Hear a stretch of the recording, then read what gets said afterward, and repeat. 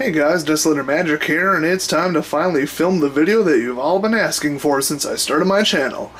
It's time for the cooking segment. That's right, we're going to be cooking some crab today.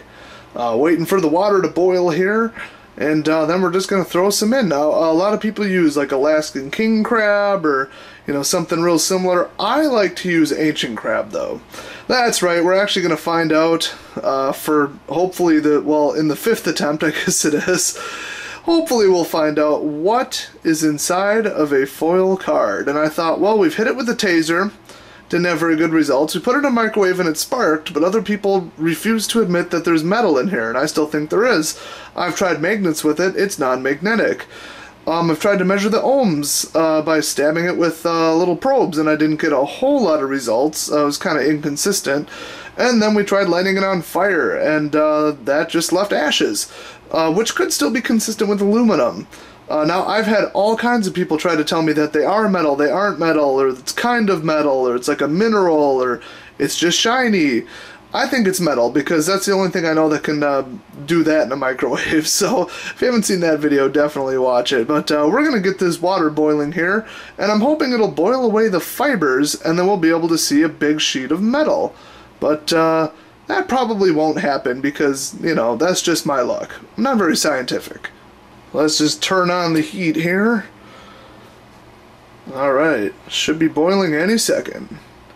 That's right, I'm just going to sit here filming until it boils. See you guys in about 5 minutes. I mean, if you gotta get up and go use the bathroom, maybe do some stretches, maybe boil a little water of your own, get some rice on. Just kidding, I'm just gonna cut to it boiling. Alright, we got it nice and hot. Whoops. It'd be great if I dropped this right on the coils. That would be about how most of my videos go. Alright, let's drop it in and see what happens. Oh, wow. Oh, hey, look at that. All magic cards float with the back up. Who knew? Now, I think we might have to assist this a little bit. Hold on. Sorry about the shaky camera work. Hopefully YouTube will correct that. There we go. I'm sure I'm not going to burn my hand. Well, come, just stay down. Wow, these really float. I guess we're learning something already. See?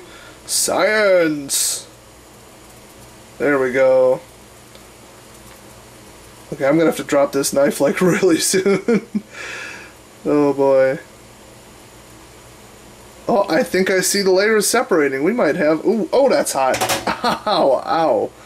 Well, there's the blue adhesive. That's how you can tell it's a legit magic card if it's blue. What else can I hold this down with? Let's see. Something that doesn't conduct. I don't know. How about the actual spatula? There we go. Whoop, jeez. Come on. Well, it's separating. It's actually melting the glue. I thought I'd have to wait for it to kill all the paper fibers, but it's actually melting the glue. Boy, this is hard to pin down. There we go. I mean, I'm sure it's still getting to the same temperature. Boiling water is 212 Fahrenheit on the dot, depending upon elevation. So that's as hot as the card can get without being exposed to steam, actually. So I'm going to keep this held down under here for a little bit, and we'll check back shortly. Well, I'm letting it cool down right now, but you can see it's separated into 2 distinct layers, so I think we'll definitely have a final definitive answer shortly, at least hopefully. Well, here is the final result. It's separated right on the blue resin, as you can see here. That's the adhesive that they use. This is just pure paper. It's the bulk of the paper. It's very thick. You can see I ripped it here. So yeah, this is the paper portion. That's what's left of the back. And the front is this, whoops, I should actually pan over, is this ultra thin, like ridiculously thin, I don't know. I mean, that looks like plastic to me. It doesn't actually look like metal, but it still has, whoops, still has that foil look. You can see, I mean, I had heard that they print on top of the foil material, whether it be plastic or aluminum, but I just couldn't tell you by the weight, the feel, the smell, everything. I just can't figure out what this is. I do have a way to test it though, hopefully.